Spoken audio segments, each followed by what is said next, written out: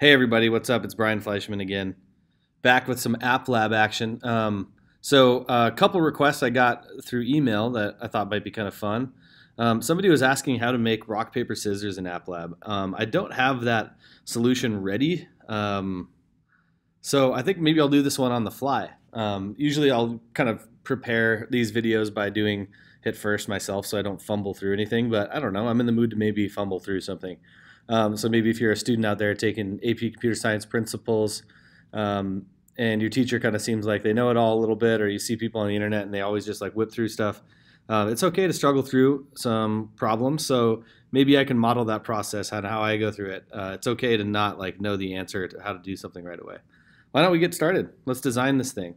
So maybe I'll have a screen at the beginning that's like, I'm going to make this, it's not going to look great. And if I want to make it look awesome, then I'll probably, do that at another time. I'm going to do a text area real quick. So the first part's going to be design. If you want to skip to like the programming part, then, go ahead and look forward.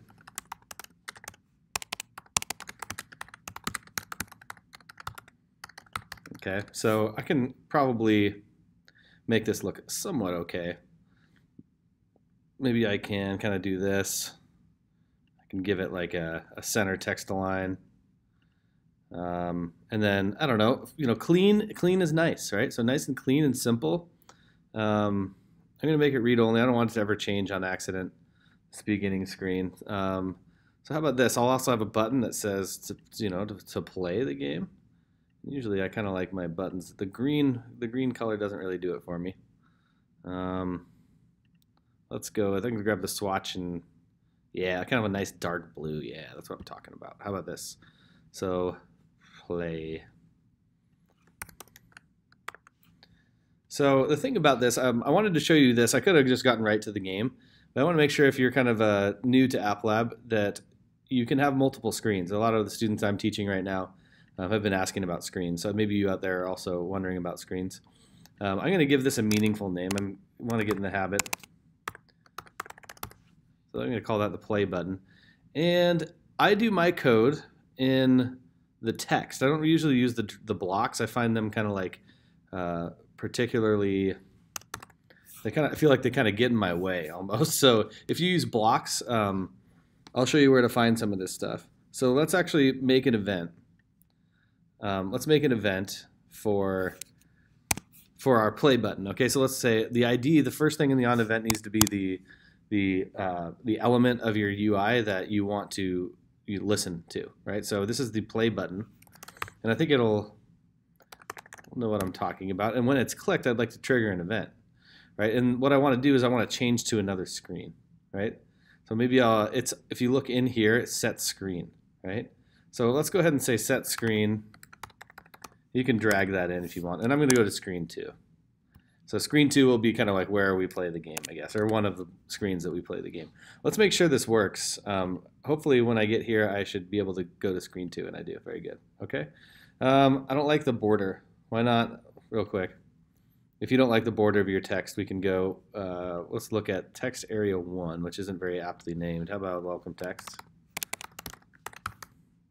I highly recommend you get in the habit of naming your elements something that means something, or else you end up with button 1, button 2, button 3, and text area 1, 2, and 3, and then it just this becomes disappointing to look at. So yeah, let's go ahead and name it something. Am I able to change the border? Let's see, width, height, X position, Y position, text color, background color. Depth, I don't know, maybe I can't. Maybe this text area is just how it is, right? So if let's just leave it for now and focus on the programming aspects. Okay, so let's go to screen 2 and design. How about we do this? How about we say choose an option? So I'm going to say this is going to be the prompt text. Choose one. Of course, I'm going to make this in the center as well. Probably going to have it be a little bigger, a lot bigger. Choose one. And then I'm going to put the rock button. And before I forget, I'm going to name it. I don't want it to be called button 2. the ID, this will be rock button. And check this out. The cool thing, there's like this feature on here where you can duplicate a button, and I'm gonna want to do that after I make it look like I want to look. So how about the text is gonna say rock, and then I can make that a better color. I think my other color was kind of like in this area, yeah. And we will go ahead and make it bigger. Rock. Yeah, there we go. So check it out. I can duplicate it. And basically, I want all these buttons to be the same, except for they're going to say different stuff. So this will be scissors. So I don't have to do any of the styling anymore. Or let's make this one the paper button. Paper button. And its text in there will be paper. And finally, one more duplicate will be the scissors button. Right? Scissors. Rock, paper, skizzers. Let's go ahead and call this the scissors button. So now, although it's kind of annoying to have to put that ID there, can't emphasize it enough. Now it's like clearly labeled. By the way, this is going to bother me. It's not spelled correctly. So now I can see where everything is, right? I don't have to like fumble through and kind of guess which one is which. Okay, there's choose one, rock, paper, scissors. All right, so how about now we have to kind of get to some logic. There actually should be one more screen, I believe, right? It's going to be the results screen, right? So let's call this like the results screen. And then actually I'm going to change this as well. Screen 2 shouldn't be called screen 2. It should be called like the choose screen. And the first screen should be called the welcome screen.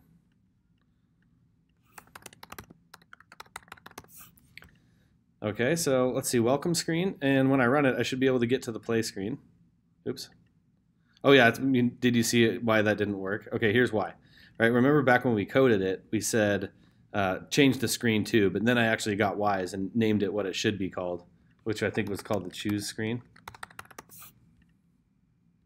So let's try that now. There we go. So now we're on the choose screen. And once I pick one of these, I should go to the third screen, which would be the results screen. Okay, so what we should do real quick is no matter how the rest of the game logic goes, we should have all of these buttons do the same thing essentially, right? We should all have them switch to the third screen, and it's going to do some stuff on that third screen. So let's just take care of that right now so you don't forget. And it's kind of something that's going to be a good practice for to practice the skill of on event, right? So let's go find on event. And we're going to need a couple of them. We're going to need one here, one for the rock button, one for the paper button, and one for the scissors button. So what is I named these, right? The rock button, right? Paper button.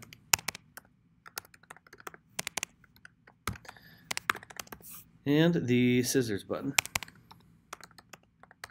They're all right now going to do the same thing. All we're going to do is set the screen to the results screen. Okay, so you can set screen and then just make sure we spell stuff correctly. So now they're all going to do this. They're all going to change to the results screen. Okay, let's reset now. Okay, so I have an event listener for each button. So essentially every button is ready to be clicked and to execute this function as soon as they are clicked. Okay, so let's make sure. Okay, so that worked. That was the middle button. Let's make sure. I think they're all going to be fine. Yep, so they're all going to that third screen, which happens to be blank right now. Okay, so how about this? While we're at it, why don't we go ahead and go to the design feature. Not the choose screen. How about the results screen? For now,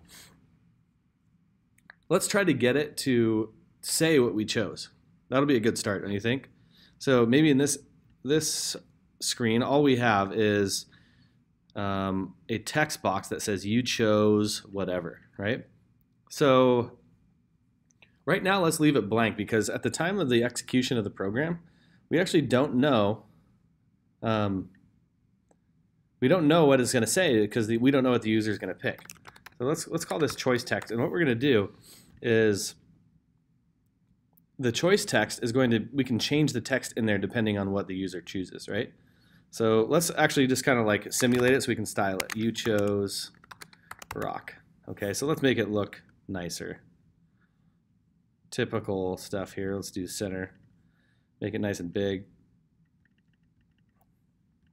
And yeah, that looks okay. I don't really like how tall it is, but you know what? I don't know if that's going to really matter. So let's leave it like that. That looks pretty good. So now that I know that it looks kind of like I want to, let's actually delete the text now. Okay. So here's what we're going to do. Let's go back to the code. Here's what we need to do. So on the event that the rock button is clicked, before I switch to the results screen, I should probably change the text. I think I can set the text. So I can set the text. And here's how the set text function works. You give it a choice. So if you look over here, the set text says, why don't you give me an ID? You tell me which thing you want to change, and then tell me what you want to put in it, right? So what I can do is, it's the choice text, right? You can see now why it's so important to name things the meaningful stuff. What exactly would I want to put in here in the case that I click the rock button? Of course, I want to say, you chose rock. Okay, and I bet you can guess. Make sure you have semicolons. If you're using blocks, you don't need to worry about the semicolons. And then make sure we're going to do one of these for each of the others. In this case, it'll be paper. And then in this last case, it'll be, I actually just started to search for it on my computer. In this last case, it'll be you chose scissors.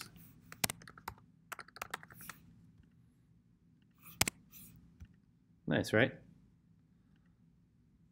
So let's see if this works. Awesome, see? So now we actually get to change the value of that text box, depending on what the user chooses. That one needed a little better formatting. Yeah, so maybe I can make that a little taller. So let's switch to the design, go to that screen. Let's make this a little taller. All right, so I think that should be fine. It's gonna be all right, no matter what. Chose scissors. Okay, it's gonna work. All right. How are we doing? I'm going to check my battery on my computer here. Oh, 37. I'm good. We could keep rolling. All right. So what do we do? We're going to have to, let's go ahead and have the computer make a choice. How about that? So let's go to the results screen. So this is going to be the results screen. This is called the choice text. Let's make another text area right below it. And by the way, eventually we might not want to see all this stuff. We might want to see pictures instead, and that's cool. All right, so we're just kind of prototyping it with this text. That's fine. So let's call this the computer choice text. Okay. So, Okay. So what we want to do is not only just kind of randomly choose what the computer chooses. Okay. So what we're going to have to do is actually write some code that's going to allow the computer to choose a number. Okay, so let's actually do this. Okay, let's go back to the code. Now all of this stuff is kind of event driven functions, right? So these are on event, on event, on event. I'm going to kind of push these down, right? So I'm going to push these down a little bit, and then I'm going to write a little comment right here. These are event functions. Okay, so these are kind of like a category. Whenever I want another one, I can put them down here. The first thing I want to do, how about this? So for now, let's write a function. Let's go ahead and have a variable here. Let's make a variable. How about that? I don't want to get too crazy with it here. Let's make a variable called computer choice, and it's going to be either rock, paper, or scissors. Now, what I have to do is to make it truly random. I think it would be easier to make it a random number between 1 and 3, I suppose. Right now, a lot of languages actually. Can we just print this? Let's actually console.log. Because there are language, console.log computer choice. There are languages that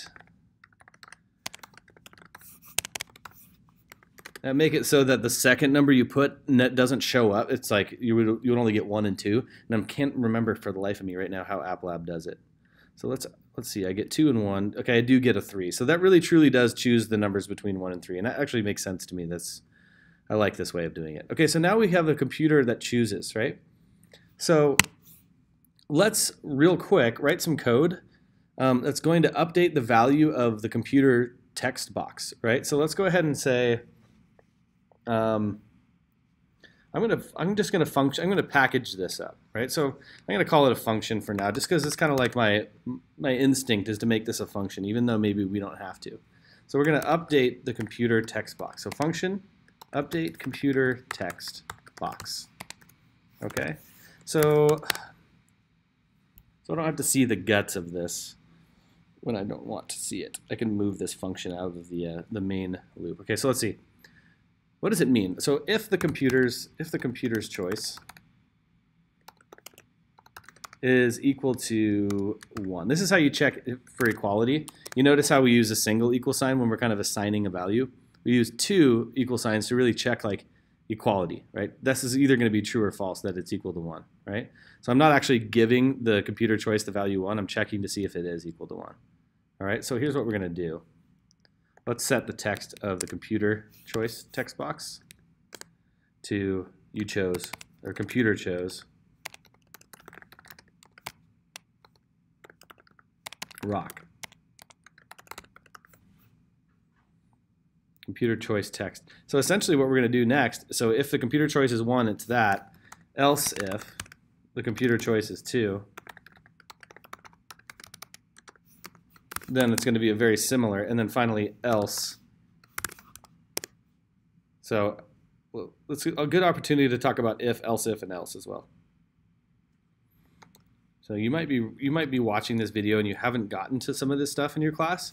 That's okay. Just know that anything that you see right now that you're kind of seeing for the first time, you'll probably see a pretty full, nice unit that the code.org people have developed for you. And this could just be considered your first exposure. Don't think of it as like a lesson, but you can kind of see what happens here. It's either going to be 1, 2, or 3. So if it's 1, do this. Otherwise, if it's 2, do this. And then in all other cases, which is just one other case, right? It's 3. Then do this, right? So this is very common structure you'll see in programming. You'll do if, else if, and else. And it's like only one of those will ever get executed, right? If you chain them together like that, if, else if, else if, else if, you could put as many else ifs as you want. And then you have an else. Of that kind of chain, only one of them will ever get executed, right? So let's see here. Let's actually see if this works. So if the computer choice is 1, 2, or 3, we're going to kind of change the text. Let's see. Computer choice text. The computer choice. Oh, you know what? Okay, I do this all the time. I wrote this function, beautiful function, right? Never called it. Okay, so let's actually call the function. So let's call update computer text box. Classic mistake. Maybe you've made it too. You spend all this time writing this function, and then you never call it. Actually, what is this? I'm missing a semicolon.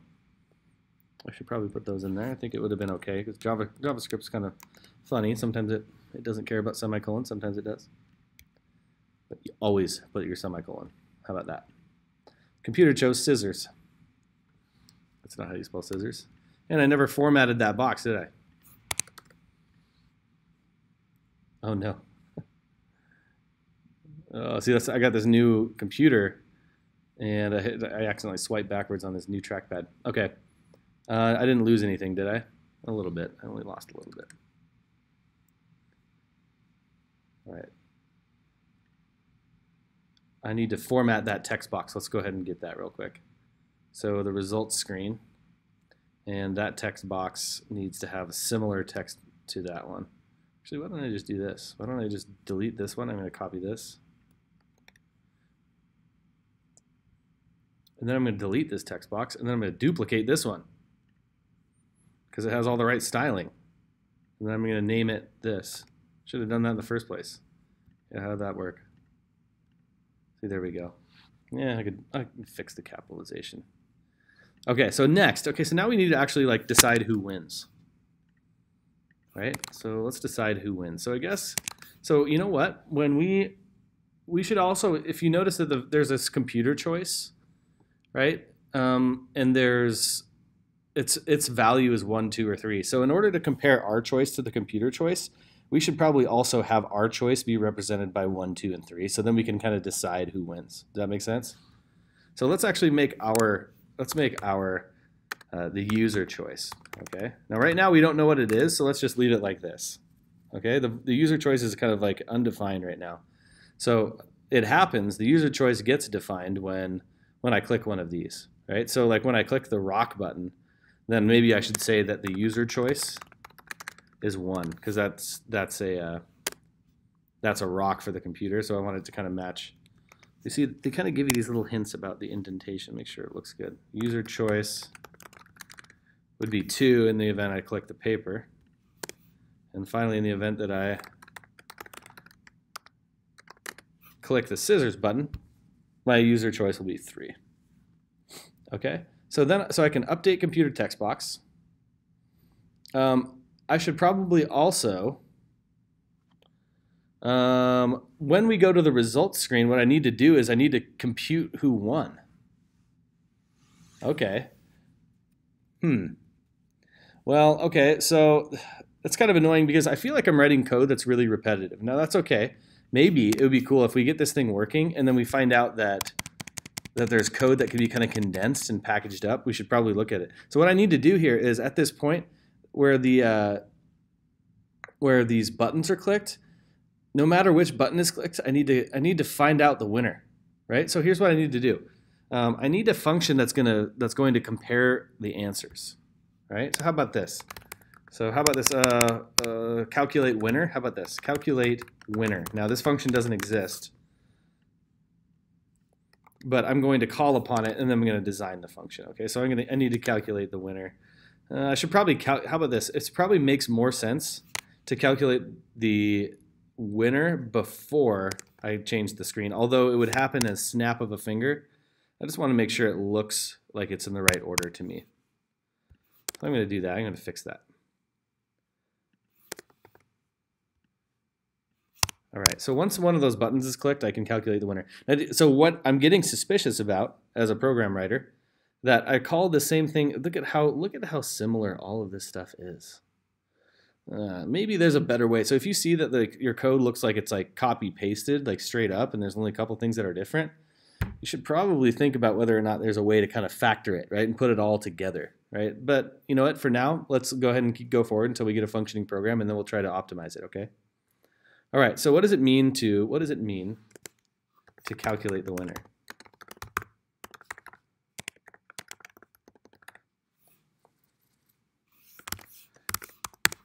Okay, to calculate the winner, if, okay, so how about this? Let's make 3 different cases. So if the user's choice is 1,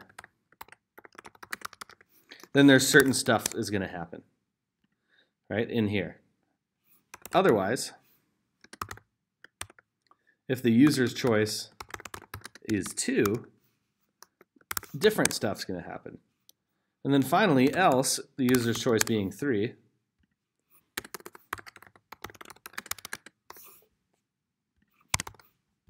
I just want to make sure one of these is entered. So I say if, and else, then other things are going to happen. Okay, so if the user's choice is 1, let's decide if. So how about the tie? So inside this if statement, inside here where its guts are, you can put even more if statements. So that's like layers of if statements, right? It's kind of like Inception, right? So you can put if statements inside of if statements. It's like a door inside of a door that leads to another door, right? So here we go. So it's if the computer choice is 1, then there's a tie, right? I'm gonna just comment this. It's a tie. Otherwise, if the computer choice is rock, if the computer's choice is paper, which is 2, then I want to say that the user wins. Right? So that's paper. If the computer choice is 2, that's rock beats paper. No, it's the other way around. Paper beats rock, doesn't it? This would be the computer wins. Otherwise, the user wins because it would be the scissors and the rock smashes the scissors. Okay? I'm filling out the code with comments now, so I can kind of like, I can fix that in a little bit. I can actually write what it means to do that, right? So if the computer choice, so I'm going to copy this in. So now here it is. I copied that whole block of code into if the user chose paper. So if the user chose paper and the computer chose rock, then I guess the user wins in this case, right? So you kind of have to reason this out. If the computer chose paper and same with the user, then this is a tie. And finally, the other only opportunity is for the computer to win. Okay. Otherwise, the user has chosen scissors. And if the computer chose rock, then the computer wins in this case. If the computer choice is paper, then this is where the user wins. And then this is where the tie happens. Okay. All right, so you know what we should do probably is, what we could do is, like, within each of these, we could have a set text. You know what I mean? Like, oh, it's a tie or whatever, right? Like, you know, I guess it might be okay to do that. It's not that much. It's only 9 lines. So let's go ahead within each of these. Let's update the text of the results text box. That's what it's called, right? The results screen has this. Doesn't it have a results box, or does it not?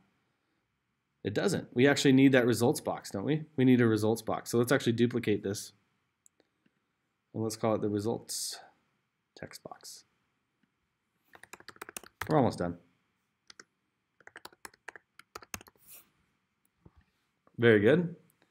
So now we can say this. So now in each of these events, we can calculate the winner. And once we calculate the winner, we can change the text box, right? So the tie, I guess we want to say set text of the results text box to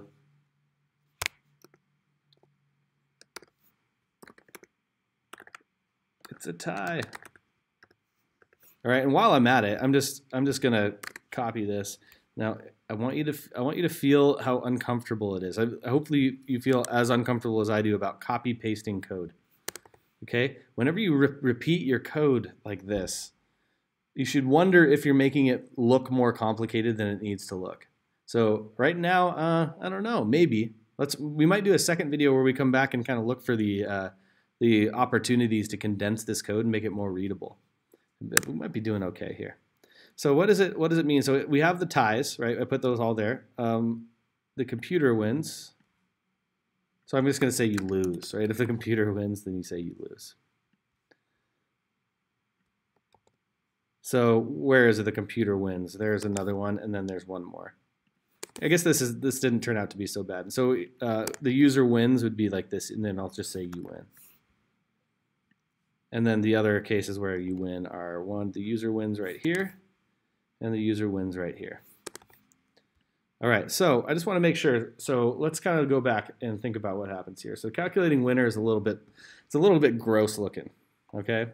But you know what? All this calculate winner function gets triggered after the user chooses, right?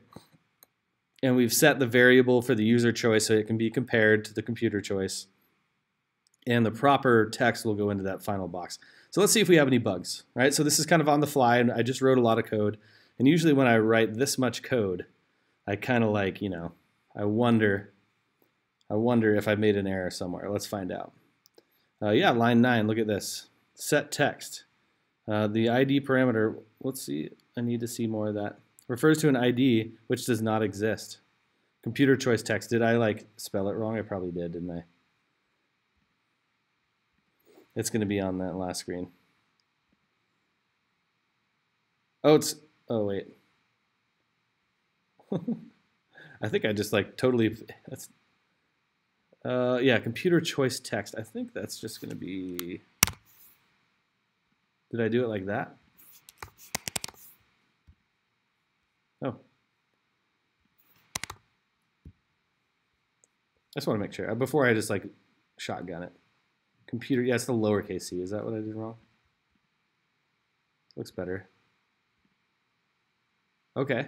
So it's a tie. First game, of course. It's as anticlimactic as it could be.